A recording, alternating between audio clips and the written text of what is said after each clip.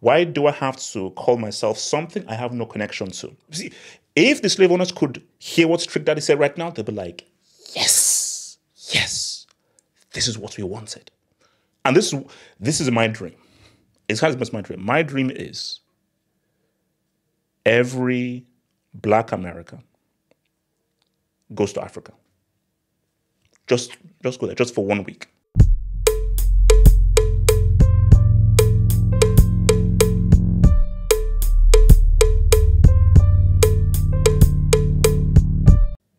He's right.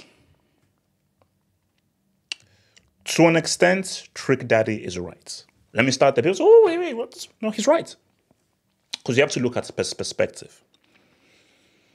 So on the face of it, you say, obviously you are African American. Obviously you've got African ancestry. Obviously you're connected to Africa because your ancestors were taken from their home in Africa, brought onto America, and then were then put in as slaves. So your history doesn't start with slavery. Your history starts perhaps hundreds of years ago from whatever African country you're from, if you do your DNA test. But you have to look at perspective. From Trick Daddy's perspective, I've never been to Africa. I don't know any African people. I am disconnected from the content or the culture.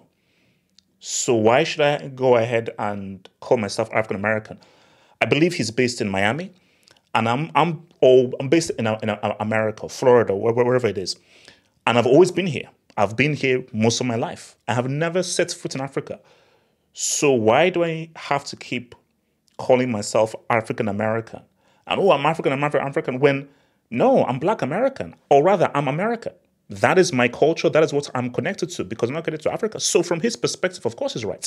Because if you live through his experience, why are you connected with, why do I have to call myself something I have no connection to? Even more so with how Africa is presented, African booty scratcher, these guys are messed up, they're backward. Why do I want to be connected with that? Specifically with how media has portrayed it. So from Trick Daddy's point of view, it makes sense to call myself Black American. But let's just go through this right now. So I want to show you another image. So I'm going to ask you this question. This is a really famous producer in the South. He broke a lot of acts and he produced a lot of acts. People have not really know of his face. He's behind the scenes, but if you're a real hip-hop aficionado, you should know who this is. He's huge in the South. I'll give you a few minutes. Think of him. He's a massive record producer in the South and broke a lot of people in the South. I mean, a lot of southern acts. Think about it. If you know who it is, you have to really be a deep hip-hop aficionado to know who this is. You know? Now, people who know this is will be like, huh? The guy you're looking at ain't American.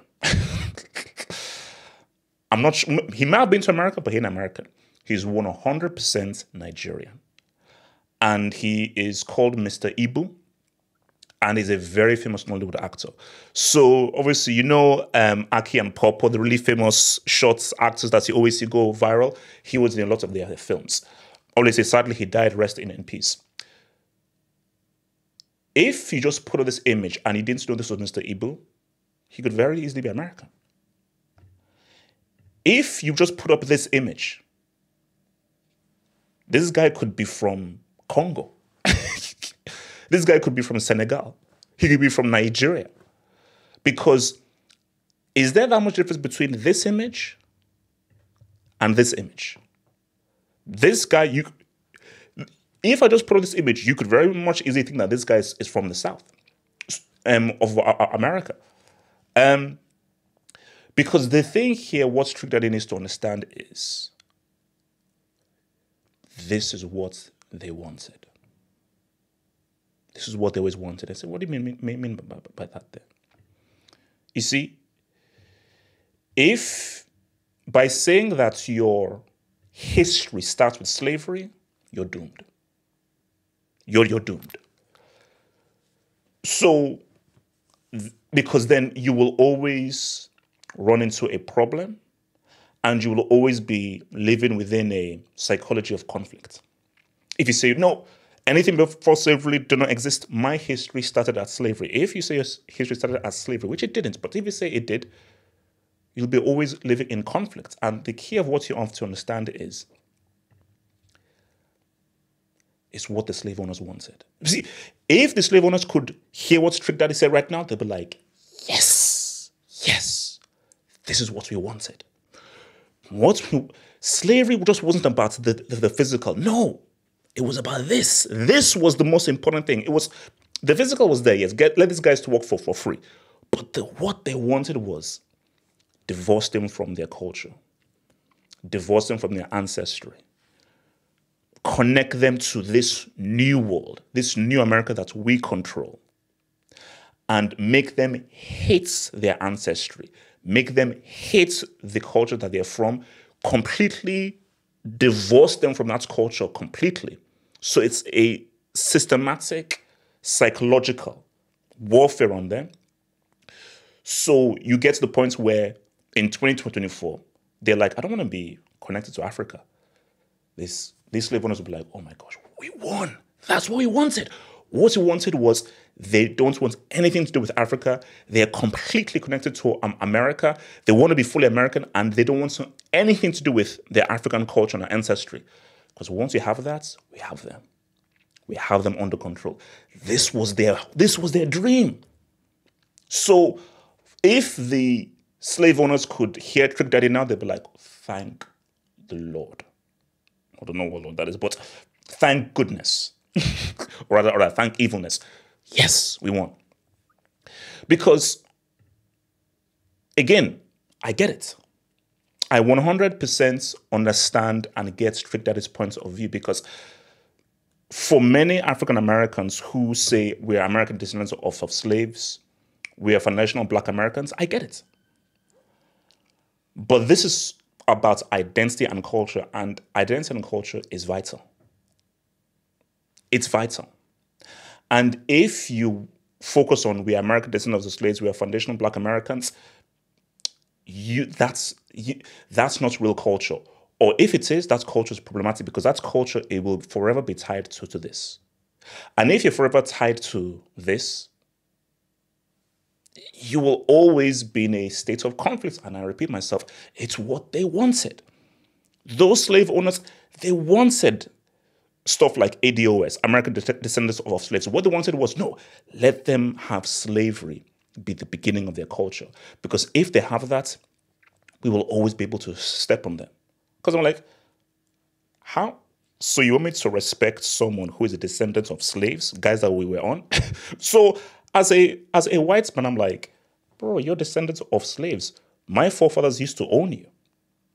My forefathers treated you like property. So as a white guy, why the hell should I have any respect for you when my forefathers used to own you and taught you and treated you like trash? So if you have that as your genesis, it will always be problematic, and you can never really psychologically move forward. So I'll give you an example. The history of Nigeria can be traced back to at least 13,000 BC. Not 1700s, 13,000 BC, when the first inhabitants of the region left behind their remains. The region has been home to many ancient civilizations, including the Nok culture, the Kingdom of Nri, the Benin Kingdom, and the Oyo Empire. So speaking of Benin, because that is the region that my father's from, like Edo State, Benin. Culture. Now, England, could you please give back these bronze things? Because for some reason they stole these bronze statues from the Benin Kingdom and now keep them in the museum, and they don't want to give them back. Well, culture. This is what the Benin Kingdom is known for. These absolutely amazing bronze carvings. These date back hundreds upon hundreds of years. And as you can see, 13,000 BC. History is culture. That's real culture. Traditions that can be dated hundreds upon hundreds and hundreds of years. This isn't connected to slavery. It isn't connected to being part of someone's property. This is agency. This is freedom of thought, individuality. And I don't want to just add something in here, because Africans, don't you dare demean or insult African or black Americans. Don't you dare to do that. Don't. Because what I hate is, look at these dumb Americans. These guys are stupid. You know, we have a history. These guys have no history. These guys are just stupid people. That's very disingenuous and that's very rude, because you have to be cognizant and aware of what black Americans had to go through and the psychological mental warfare that they're having to fight that Africans don't have to fight. So Africans trying to demean or insult them, you're being stupid, you're being foolish, and that's just being dumb. Because you have to be aware of the particular history, difficult history that they had to go through, that's Africans who went taken from their homes had to go through. So that's very aware. But again, culture. Because this here isn't tied to slavery. It isn't tied to hardship. This is genuine culture from a group of people that dates back 13,000 BC. Hundreds upon hundreds of years. And you look at this clothing. This is culture. This is tradition that dates back hundreds upon hundreds of years. See, it's like a human thing. Let me just use an example. So let's say there's this and that. So how long does it date for? Oh, this goes back 100 years. Woo! 100 years, pretty good. What's this? No. So, or rather, I'll just say, so this dates back 100 years. Oh, wow, this is amazing. What's about this? Oh, this dates back 1,000 years. What will you have more reverence for? I mean, this is cool, but this dates back 1,000. Just as a human being, you will have more reverence for this because it's older. Something that's 100 years, cool, but something that's 1,000 years, wow. So when you are connected to a tradition that dates back thousands of years, that is way older than America, then you're like, oh, okay. Because what you have to realize is America is a very young country. It's a very, very young country. So yes, it has its traditions, it has its histories, but America isn't even close to the kind of history that, let's say, England has, France has, Germany has, or the Benin Kingdom, or Abyssinia, where these guys are far older, and a culture that is far older, it's deeper. I'm not saying it's not at its better. There is more reverence to something that's historical. I'll give you an example. You're in a room, and there's a 30-year-old person, a 50-year-old person, and an 80-year-old person. Who would you go to for life advice and to get wisdom? The 30-year-old, the 50-year-old, or the 80-year-old? The 80-year-old, he's lived 80 years. So he has experienced more and seen more than the 30-year-old and the 50-year-old. So you will have more reverence, and you'd want to learn more from the 80-year-old who has seen more in his life.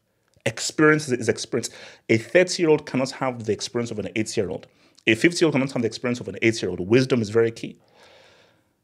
And what I always say is, this is why for trick data, you have to go to Africa.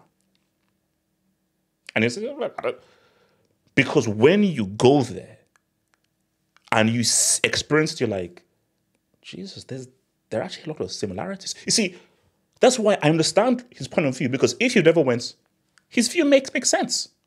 I've never been to Africa. I have no connection to Africa or Africans. All I see from Africa is what the American white media shows me. So why the hell do I have to call myself African American? It makes sense if you haven't gone. But I always say that the most important thing in life, being informed. Be informed. Information is very key. I'll give a good example here. So people will say, oh no, rap battles, oh, that is America. This is Black American culture. And Black Americans, we invented the concept of battling and rap battle. This is still American. So I'll give you an example. I'll give you an example here. If you, hold on, yeah, let me bring this in. So let me bring this in. So if you, so when I was growing up, so 6, 7, we had no MTV, didn't really know what's happening in America. All we had was Nigerian television. So we used to do a thing in school where we called it yapping contest, where we do yap people. And yap just means to insult people. So 2 people would be facing each other like that. There'd be a whole crowd. One guy would insult, another guy would insult. And whoever just had the best insults, whoever the crowd would react to, the guy who got the biggest reaction based on how well he would yab the other guy would win. Very similar to rap battles. So this whole thing of rap battling originated in Africa. When you were brought over to American slavery, it happened. Not to the refined way that rap was, but it happened. 100% it would have happened, where we gather around and we do what we're doing back in our home. And it just evolved into what we now see in rap battling. So this isn't unique to America. This dates back because this is science. This is just humanity. Your culture is your culture, and you carry your culture on all the way through. Things an Englishman does today, he was doing hundreds of years ago. Things a Frenchman does today, he was doing hundreds and thousands of years ago. Things a Spaniard does today, the way a Spaniard acts, he was doing that hundreds upon hundreds of years ago. Now, there may be a bit of a refinement because it's a different world and culture, but there's certain innate things in an Englishman, a Frenchman, a German, a Spanish, a Nigerian, a Japanese, a South Korean, an Iranian, a Moroccan that haven't changed. Because that culture of what is within you, innate to you, will always be within you. There'll be refinements as years goes on, but there's certain intrinsic things of your culture that will last for thousands upon years. You don't lose those intrinsic things. So I want to give another example. So for I think it was for a year. I used to work for a kilt company where we sold kilts. So it was like an Amazon company where we sold kilts, and I was like the salesperson. So we sold on Amazon and eBay. Our biggest customer were Americans. But they're American. No. So these were Americans who did like their DNA test or whatever, know that of their Scottish history, and are like, oh, I want to be embedded in my Scottish history. And they would buy kilts to embrace their heritage and history. And I would speak to the customers, email them, and they'll just talk to me about the excitement of learning about their Scottish history and wanting to get specific kilts to embody their history. So, as I said again, America is a young country. Yes, there's history and it has a culture, but it's young. I think Scotland is older than England. Scotland goes way freaking back. So this kilt and the origin of the kilt goes way back. So wearing that kilt, you're wearing history that far outdates America.